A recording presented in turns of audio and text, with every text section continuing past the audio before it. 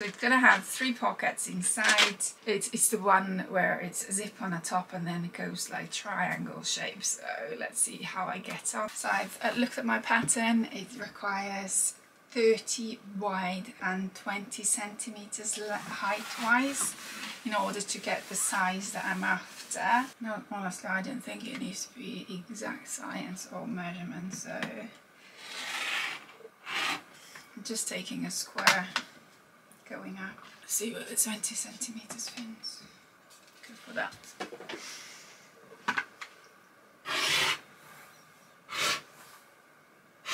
There you go. We need some fabric for pockets. I think what's good to do is put the interfacing now on. So I'm going to cut 20 centimeters of interfacing because that's the height of it.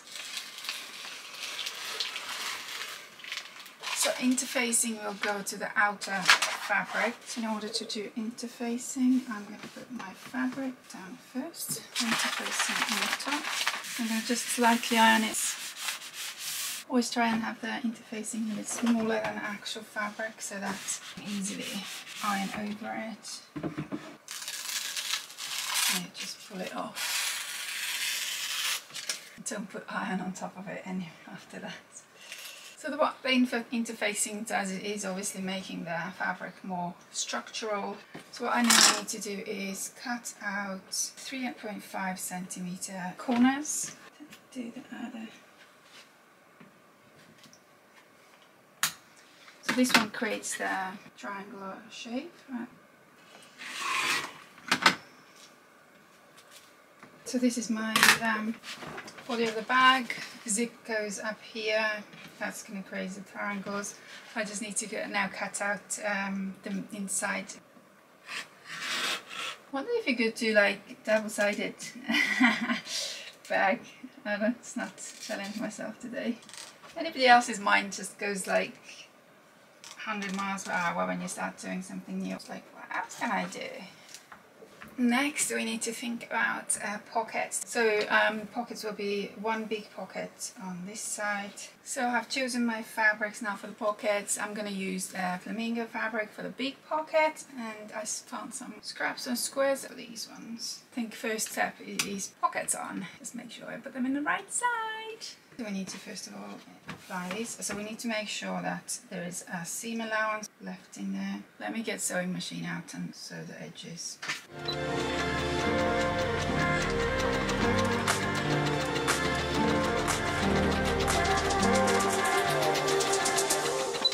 So welcome to my world of rushing things and not thinking things through. So my first pocket, I put it on the inside. Good old seam rippers. Here we come. Everything else is fine so far.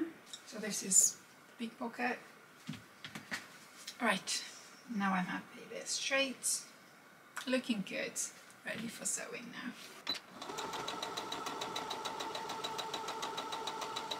I think once I get the pockets on, it should be easier. Ta-da! Oh, so cute. So the first step is to attach the zip. What I do usually is just visualize, put it on, does it make sense how it looks? So that needs to go this way. That probably goes that way. And then when we turn around, it's going to be right. So I've got my first one. So therefore I'm leaving zip a little bit higher than my rest of the fabric. And if you look now, once you turn it around, the zip is on the right way. This is outer, that's inner, and everything should work. So let's sew that on. So I'm lining the foot just next to the zip.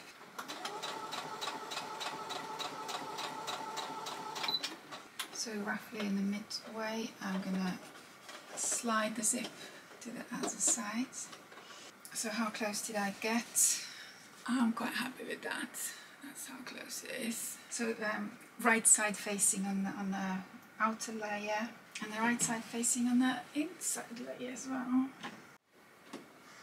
So lining up as close as possible, and then just sewing.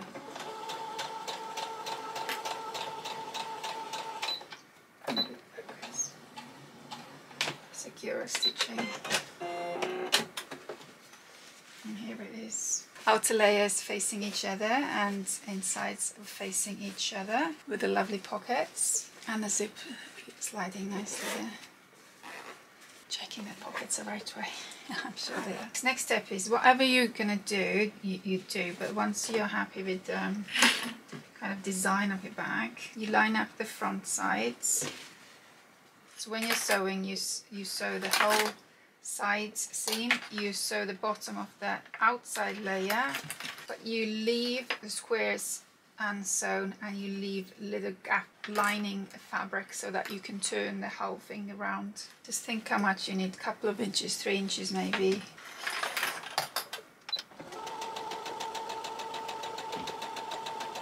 So you're literally sewing up to the zip. And then the other sides.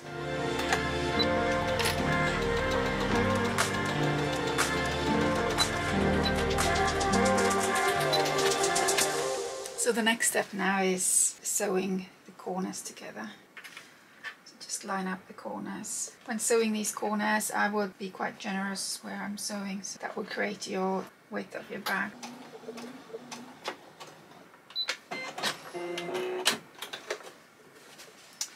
So in theory, apart from filling this in, it should be ready.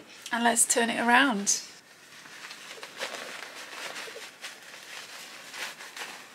Open your zip. Ensure you're happy with everything before you close it up.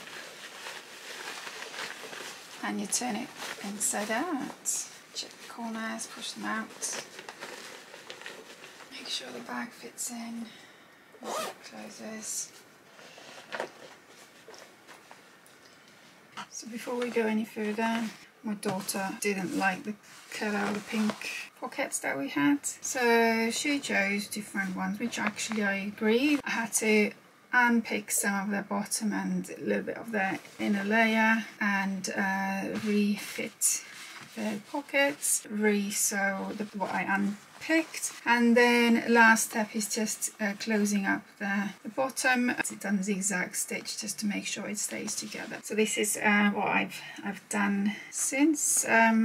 I didn't film it, but yeah, now next thing is just push it all inside the bag, give it a little iron so that the interfacing from the outline attaches to the inside, so it should be then like solid unit after that. So that's what I'm gonna do now.